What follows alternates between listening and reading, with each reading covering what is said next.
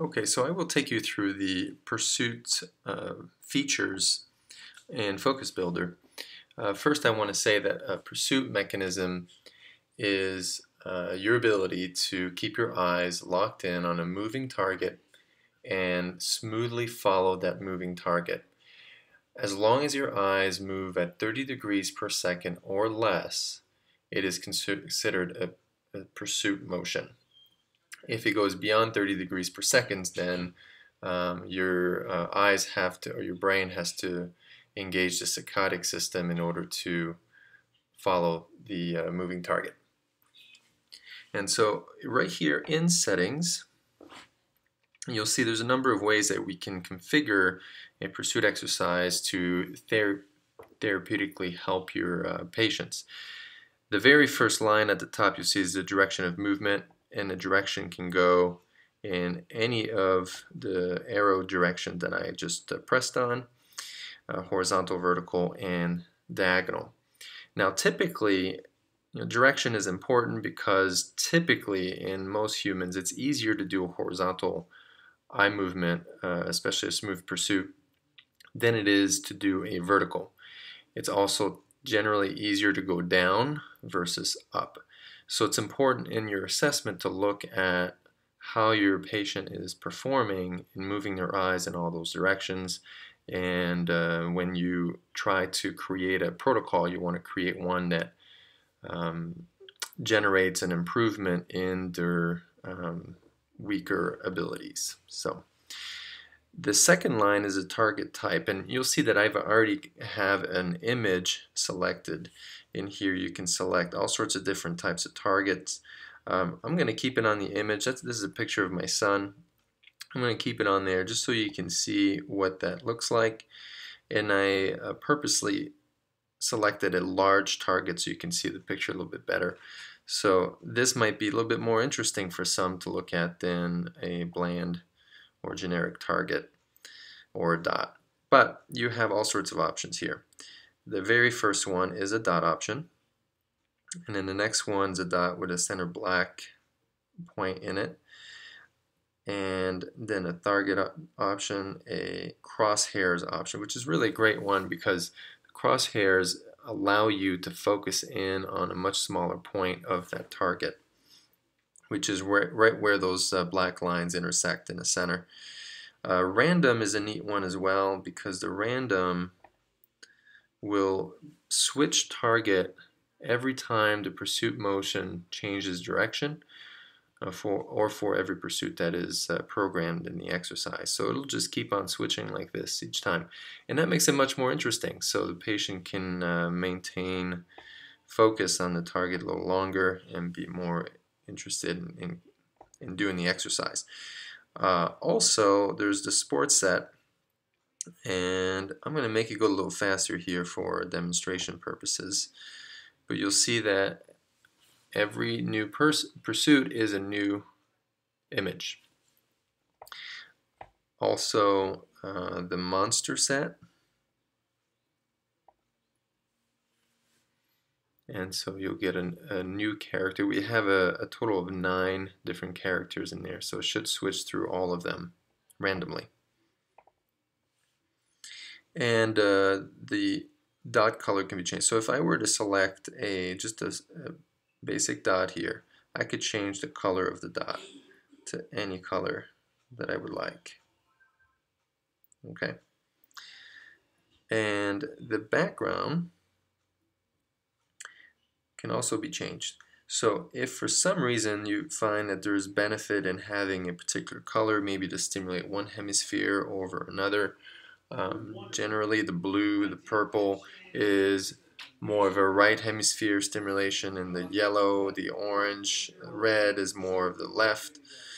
So you could pick these colors. Also, brown is also a great option just because for some people who have just a hard time looking at a screen, and you might want to pick a background that is not as stimulating, the brown is really good.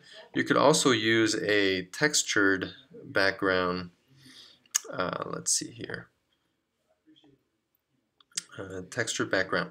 And part of the purpose of using a textured background is that it gives us the ability to watch a moving target.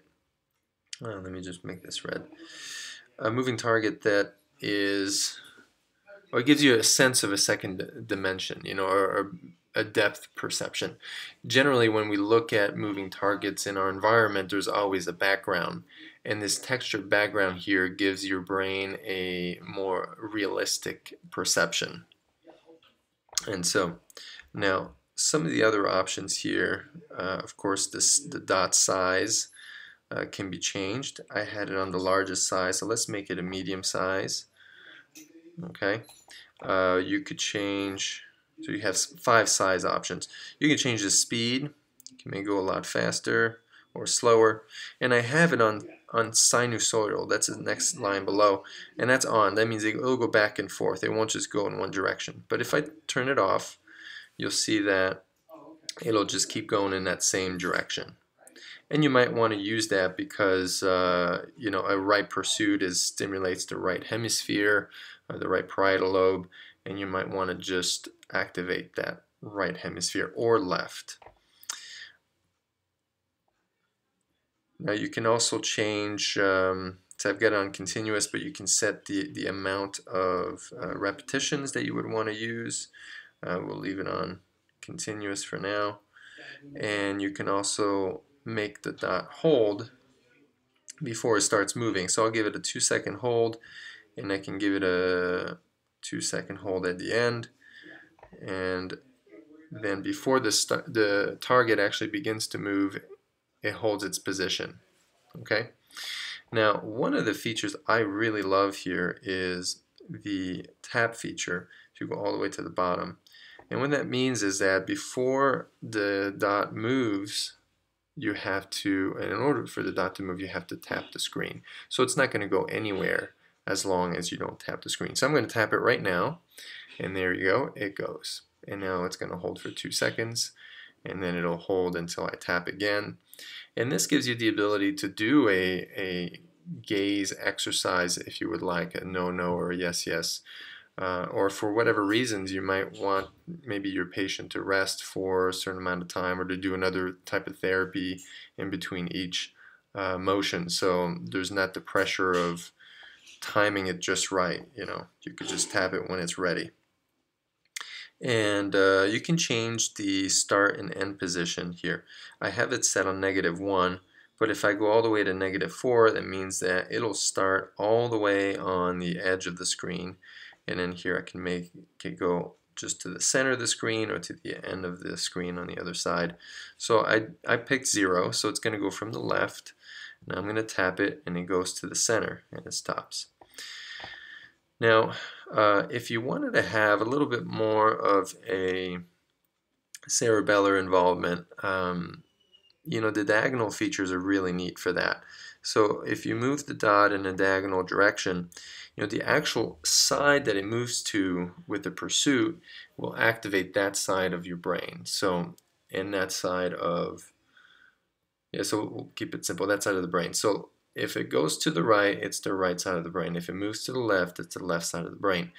But if I move it in a diagonal pattern up and to the right, like this, now it's going to be right brain, so right parietal lobe, and right cerebellum.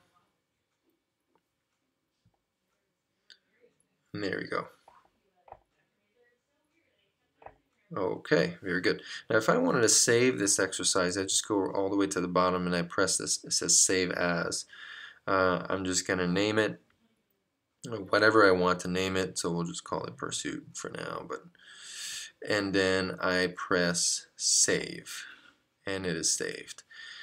And it will be saved in the saved exercise at the very bottom. It's the last icon there. If I press on it, there it is, Pursuit at the top, October 7th.